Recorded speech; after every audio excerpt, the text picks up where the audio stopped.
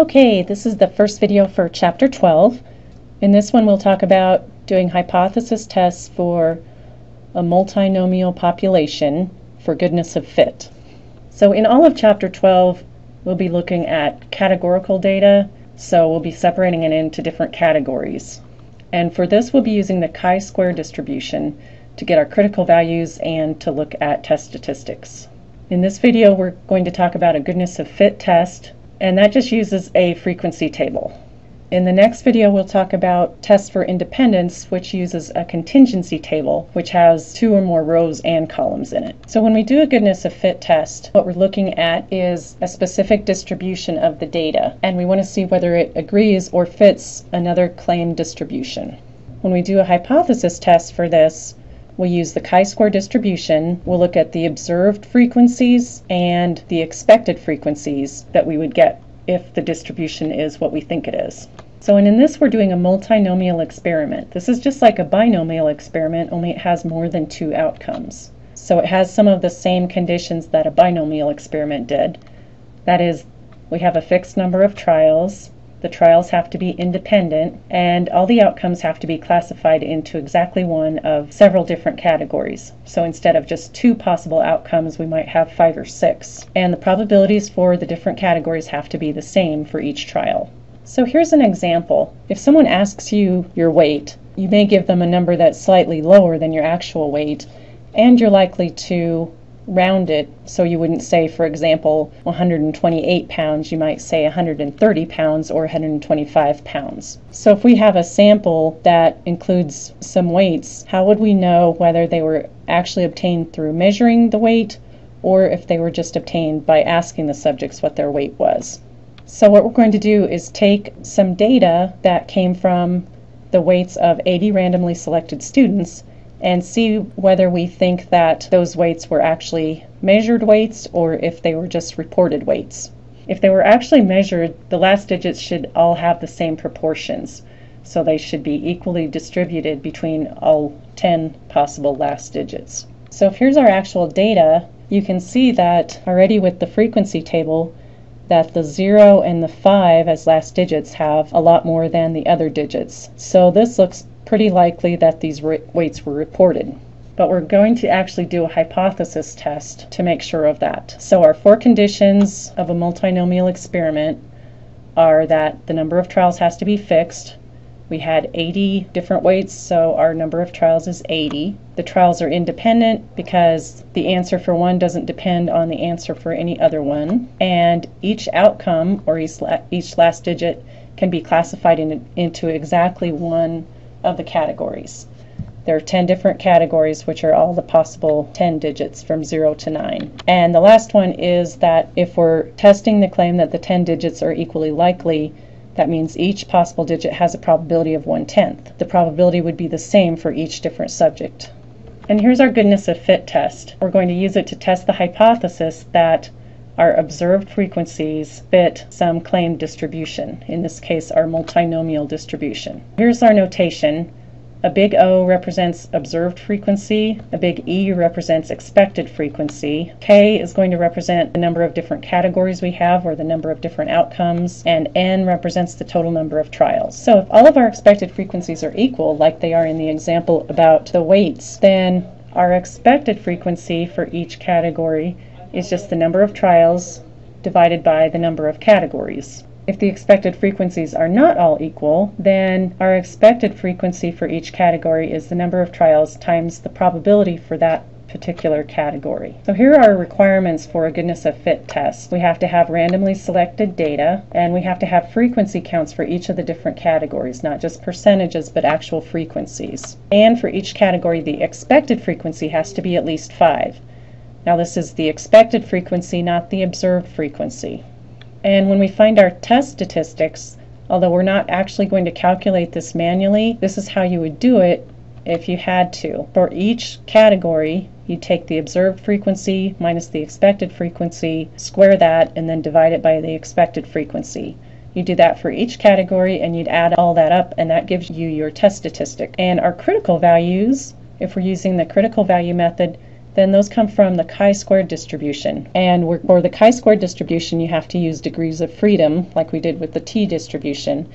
There are going to be k minus 1 degrees of freedom. And remember, k was the number of categories. And goodness of fit tests are always right-tailed. And here's kind of the big picture about how this works.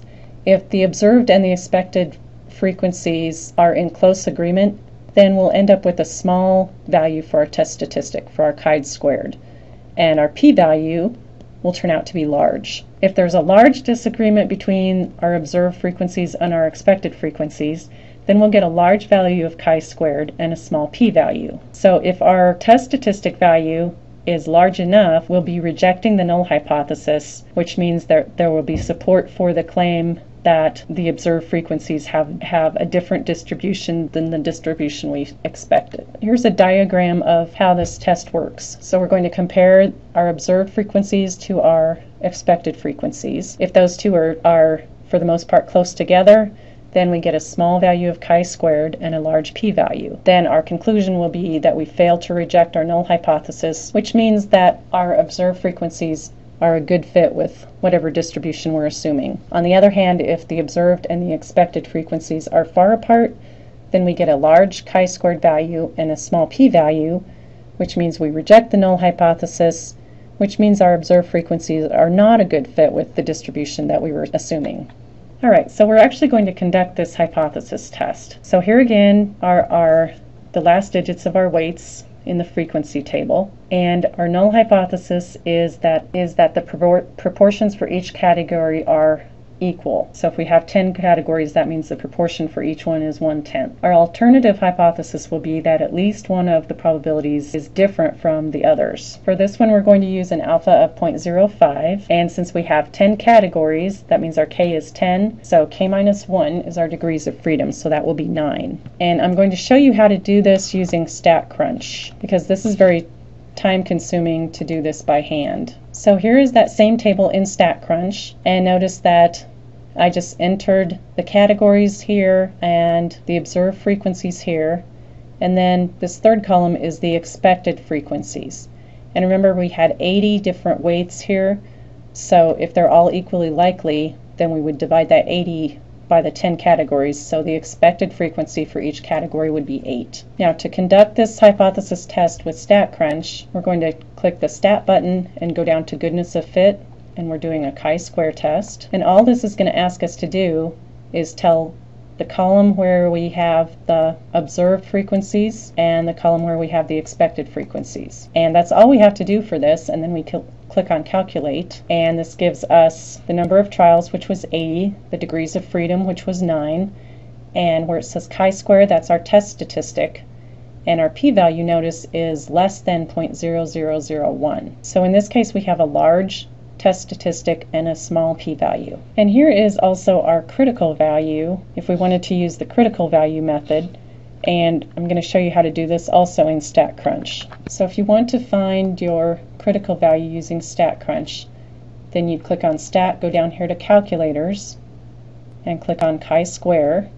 This shows you what the chi-square distribution looks like, and you have to put in your degrees of freedom here, and we want to put in the probability. Remember, this is a right-tailed test, so we just put our alpha in here, and then we want to change this, since it's a right-tailed test, we want to change this to a greater than or equal to. And that will automatically give us our critical value, and it will draw the picture. So anything where this is shaded in red is our rejection region. And remember, our test statistic turned out to be very large. It was very much larger than the 16.9 that we got for the critical value. So that means it is in the rejection region. And here's a little table that shows how you would calculate your test statistic by hand. I'm not going to expect you to do this, but this is what you would do. You would find, in each category, you'd find the difference between the observed and the expected frequencies. You'd square that, and then you'd divide that by the expected frequency. And then you add up that last column, and that gives you your test statistic. But from the StatCrunch results we had, our test statistic was 156.5, and our p-value was less than 0.0001. And we did find our critical value was 16.919. Since our test statistic is much larger than that, we would reject the null hypothesis. We could also think about this with the p-value method. Since our p-value is so small, it's smaller than alpha, which was 0.05.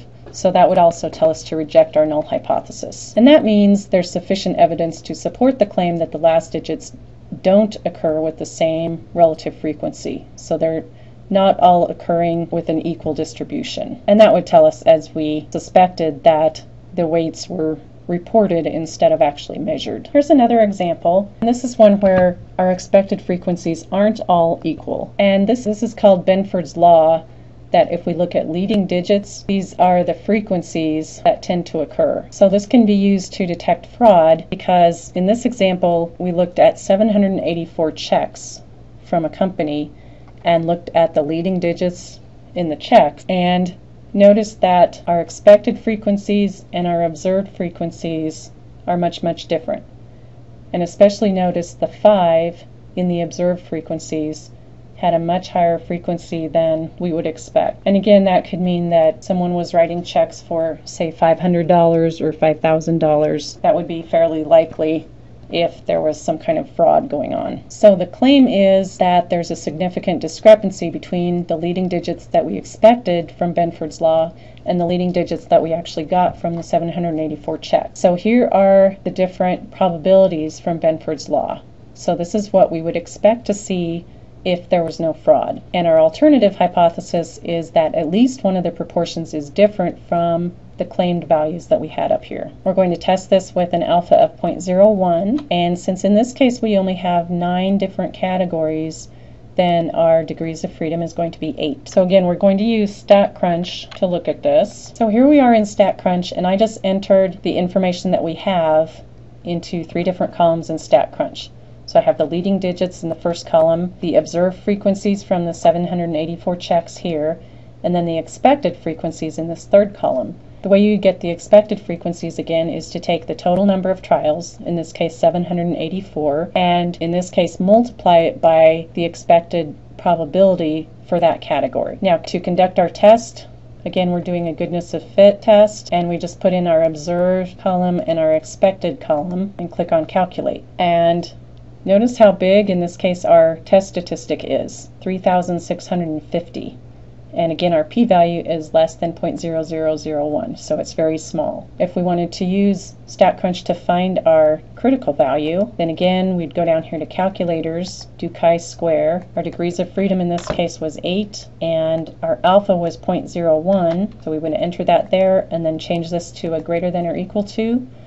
That means our critical value is 20.09. So here's our rejection region in the red. So there's our critical value that we just found, and our test statistic is much bigger than our critical value. And again, we could also look at the p-value and compare it to our alpha. The p-value is much smaller than alpha. So either way, we would get a conclusion of rejecting the null hypothesis, which means again that there's sufficient evidence to reject the null hypothesis, which means that at least one of the proportions is different than expected. So that would tell us that there's a good chance that there was fraud in this case. And here's a graph that compares our expected proportions with the observed proportions of those leading digits. For the 5 as a leading digit, notice how far the observed proportion is from the expected proportion.